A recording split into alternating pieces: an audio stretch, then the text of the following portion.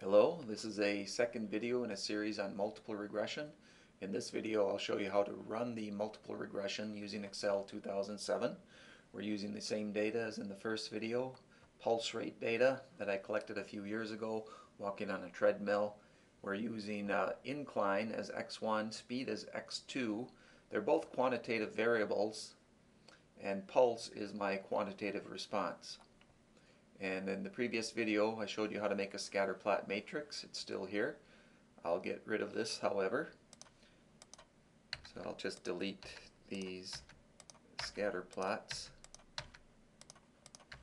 and these merge cells too. Okay.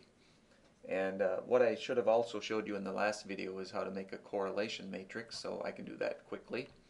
Let's go data analysis, correlation, press OK.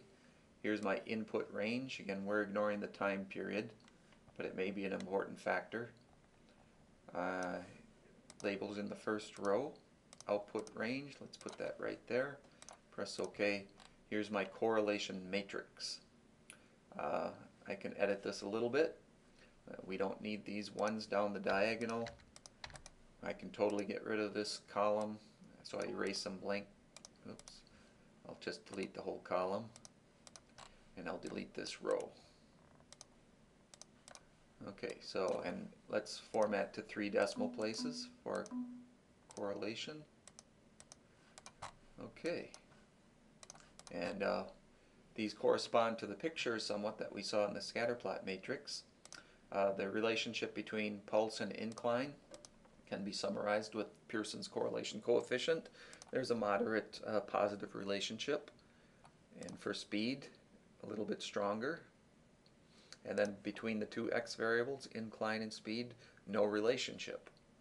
And I had done that on purpose because I was able to choose the x1 and x2 values, incline and speed, so that they were unrelated to each other. So I did a designed experiment here, choosing my x values and randomly assigning the treatment combinations to my subjects here, the time periods.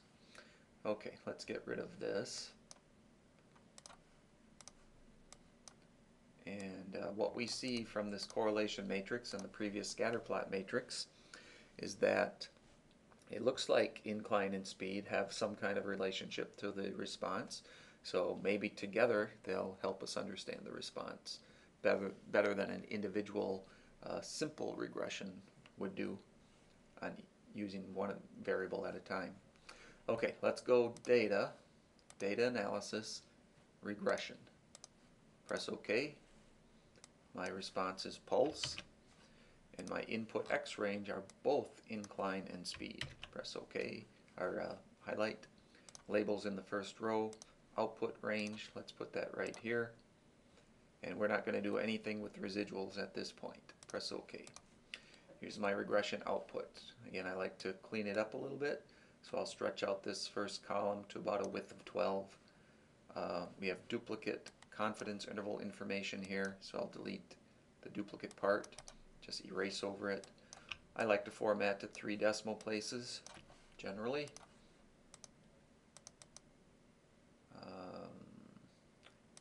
Okay, and then we could format maybe this to, the numbers are kind of large in the ANOVA table here. I'll format the 1 decimal place with a comma. This is really the p-value for the F test. I'll just abbreviate it, significance of F. And these are coefficients, and these are my standard errors. And this is my adjusted R squared, and this is my S, or residual standard deviation, which Excel calls standard error. Okay, so this looks like nice cleaned up output. I like to write the regression equation right below it. So our response here is pulse.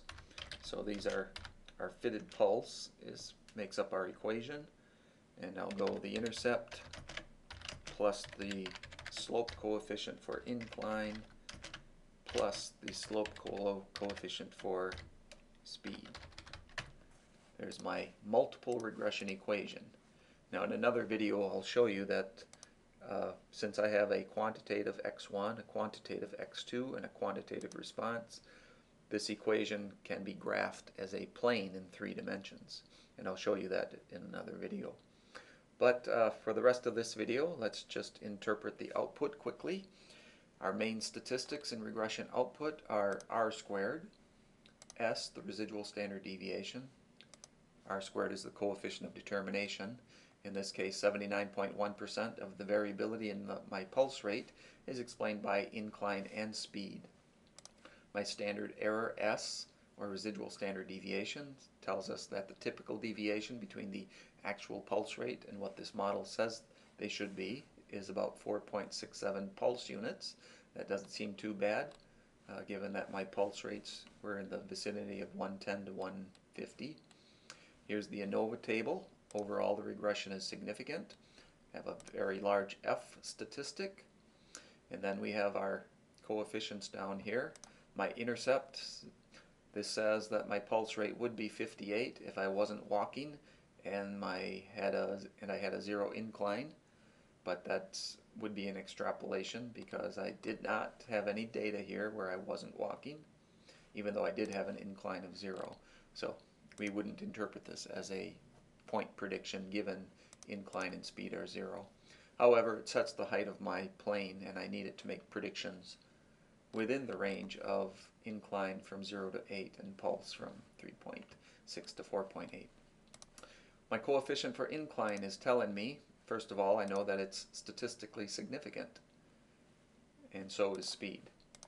My coefficient for incline is telling me, holding speed constant, I can expect my pulse rate to go up on average by 1.7 units for each 1 unit increase in the incline scale. And this confidence interval output over here tells me, although this is my best guess as to how incline is affecting my pulse rate, this gives me a range of reasonable values for how that impact really is. So in other words, there's 95% confidence that the actual impact is between 1.2 units and 2.3 units on my pulse rate scale for each 1 unit incline, 1 unit increase in the incline. Okay, speed.